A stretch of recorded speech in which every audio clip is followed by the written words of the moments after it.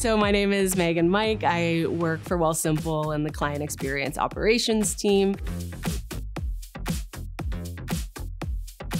So I started 9 years ago as a frontline CXA, client experience agent. I ended up going into a client experience manager role, and then I came into Wealthsimple into the client experience operations chatbot role. So when I was a CXA, I specifically was on our payments team as we were getting our payments product ramped up. I actually handled nearly 100% of all of our incoming chats, just because I love chat platform.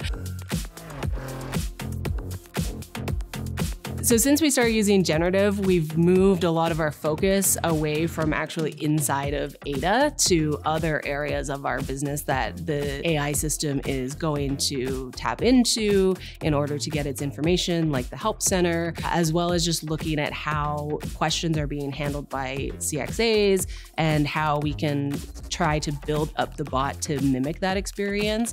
Whereas previously, a lot of our time was being spent directly in the back end, building out answer flows. So there's a lot of manual work. As soon as we started using Ada, yeah, it was a different job and a different team.